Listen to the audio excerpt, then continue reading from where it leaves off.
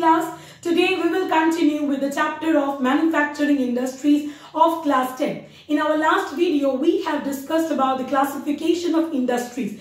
Today we will go ahead with the agro-based industries. Now in this video, we are going to discuss what do you mean by agro-based industries. We have already discussed what is agro-based industry in the earlier video, but today we will recapitulate the definition of agro-based industries. Here we will discuss about the textile industry, where we will know that why textile industry occupies a unique position in our Indian economy. We will also know about the cotton textile industry, where we will know that what are the reasons for the localization of the cotton mills in Maharashtra and Gujarat in the early period. We will also know that what are the challenges that are faced by the cotton textile industry in our country, India. And we will also know about the textile trade. So without wasting much of our time, let's get started. Let us start with the agro-based industries. In our last video, where we have discussed about the classification of the industries, we have already discussed what are agro-based industries. Let us recapitulate. What are agro-based industries? Agro-based industries are the industries that are based on agricultural raw materials. For example, cotton, jute, silk, sugar, woolen, textiles, edible oil.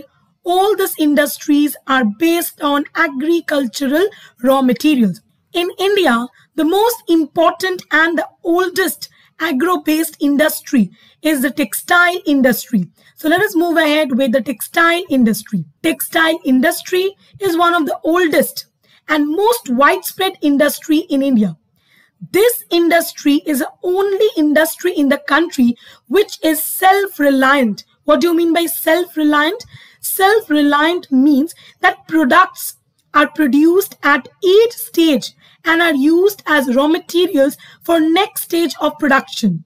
So we can say that this is the only industry which is self-reliant. That means we are able to produce from the raw material to finished products completely in our country. And this is complete in the value chain.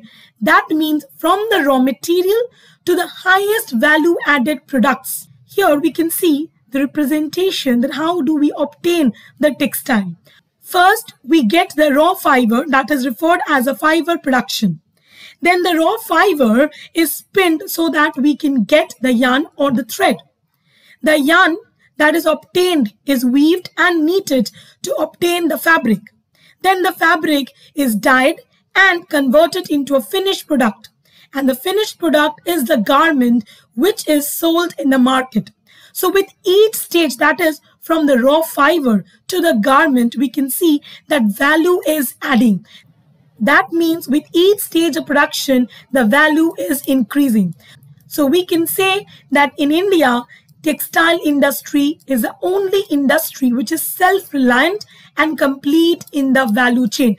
Everything starting from the raw materials to the highest value added products, that is the garments, everything is produced where? In India. The textile industry occupies a unique position in Indian economy. Let us find out why. Now coming to the contribution to industrial production. In terms of contribution to industrial production, the textile industry has a significant contribution which is about 14%. Which makes the textile industry as one of the largest industry in India. Now, in terms of employment generation, this industry generates employment to about 35 million persons directly or indirectly. This industry itself is not only in demand, but it also creates demand for other industries such as chemicals, dyes, packaging materials, and engineering works. Now, as we obtain the fabric, the next stage of production is to send the fabric to get dyed, to get colored, to get different designs. And all this are done by specific industries, the chemical industries, the dyeing industries, the coloring industries, where after the garment is produced, the garment is packed and that packed material is transported to the market. So this industry also creates demand for other industries. Now, in terms of its contribution to India's GDP, this industry contributes 4% to India's GDP. It also helps in earning 24.4% of the total foreign currency which is drawn in the country. Now, let us move ahead with the cotton textile industries. India has a glorious tradition of producing excellent cotton textiles. Before the British rule, Indian handspun and hand-woven cloth already had a wide market. The muslins of Dhaka, chins of Masulipatanam, calicos of Calicut, and gold-rich cotton of Burhanpur, Surat, and Badodara were known worldwide for the quality and design. But the production of hand-woven cotton textile was quite expensive and time-consuming. Now we can see that after 18th century there were technological innovations and discoveries. Spinning jenny was discovered, power loom came to use, and this led to the increase of production of cotton textiles in Europe. Under the colonial dominance, the handloom industry faced a stiff competition from the mill-made cloth. Why? Because the mill-made products were cheap and were produced with good quality fabrics through mechanized industrial units. Hence, the traditional industries suffered a setback during this period, and it failed to compete with the mill-made cloth from England. Now, let us know one important fact. Did you know that the first textile mill was established in Mumbai 1854?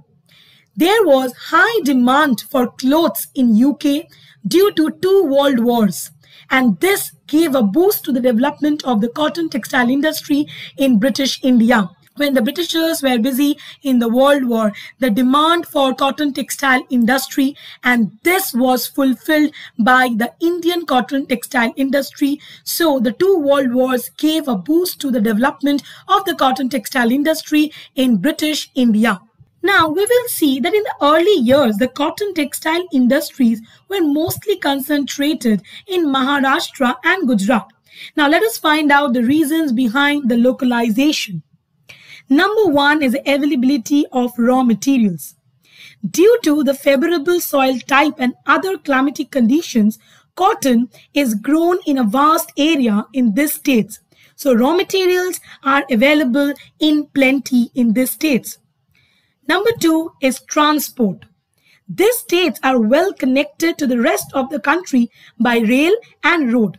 Also, we can find many large ports from where the finished products can be easily transported. The next reason behind the localization of cotton textile industry in Maharashtra and Gujarat is the market, which is yet another important reason. The products have a great demand in the national and international market. These states enjoy good transport facilities, and this enables their reach to the national and international markets. Number four is labor. Now, in these states, cheap labor force were locally available. Not only cheap labor force locally available, but here we can also see that these states were supported by migrant laborers from the northern states. Number five is a moist climate. Now, for cotton cultivation, moist climate is a must. The southern part of India has tropical climate, and as it is close to sea, so it has moisture. So we can see that these states have favorable climatic conditions which were required for the growth of cotton. But today, these industries are not centralized in Maharashtra and Gujarat. These industries have expanded to other parts of our country. The cotton textile industry also has close links with agriculture, and this provides a living to farmers by generating employment. How? The workers are engaged in plucking cotton balls. So first, they pluck the cotton balls. Then, these balls are sent for ginning. Ginning is a process of removing seeds from cotton. That is, obtaining cotton seeds which is edible and used for different purposes. Once ginning is done, it goes for spinning, which means making of yarn. Then it goes for weaving, which means making of fabric. Then it goes for dyeing, coloring, designing, packaging, tailoring, and sewing. So cotton textile industry has close links with agriculture and it provides a living to farmers by generating employment. Now let us find out what is spinning and weaving. What is spinning? The process of drawing out fibers from a mass and twisting them together to form a continuous thread or yarn. That means to get the yarn, to make the yarn or the thread is referred as spinning. Now what is weaving? What do you mean by weaving then? Weaving is a method of textile production in which two distinct set of yarns or threads are interlaced to obtain the fabric or the cloth. So we can say that making of the fabric is referred as weaving. Now we will see that in India, spinning continues to be centralized in Maharashtra, Gujarat and Tamil Nadu. That means spinning is mostly concentrated in the states of Maharashtra, Gujarat and Tamil Nadu. Whereas weaving is highly decentralized. That means it is not concentrated at one place. Rather, it is distributed. Every region of India has its own traditions. Since these designs help bring in much needed foreign revenue, the spun cloth is sent to different locations for different designs to be meted on the cloth. For example, the Tat of Bengal, the Banarasi saris of Benares. So here we can see that weaving is done in different way. Different skills are used. There is variation in designs.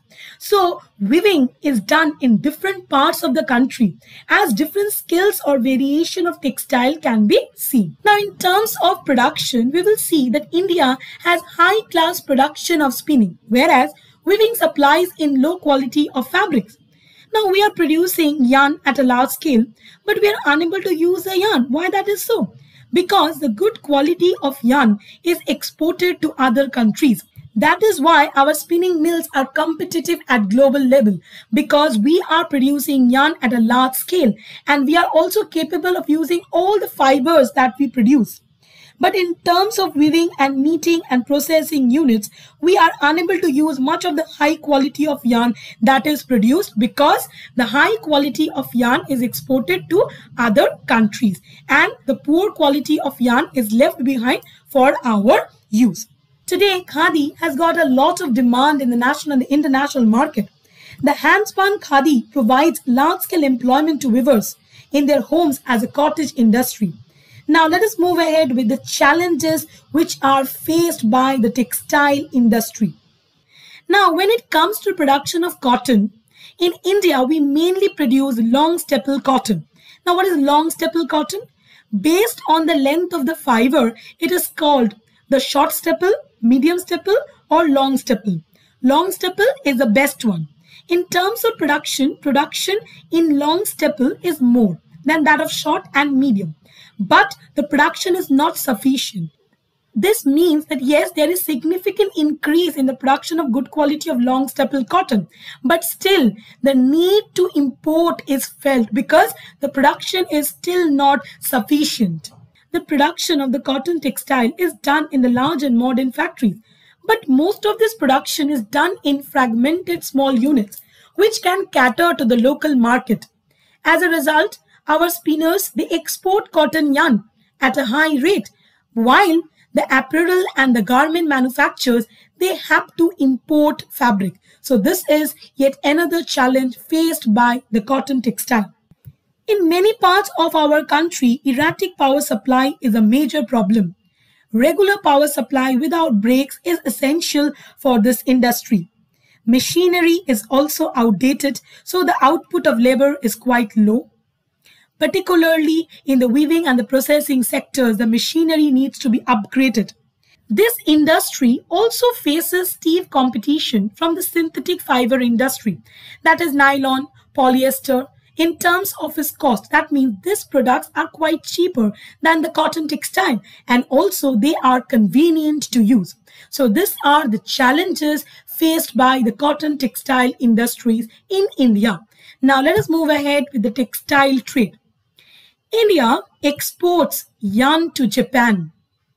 Other importers of cotton goods from India are USA, UK, Russia, France, East European countries, Nepal, Singapore, Sri Lanka, and African countries.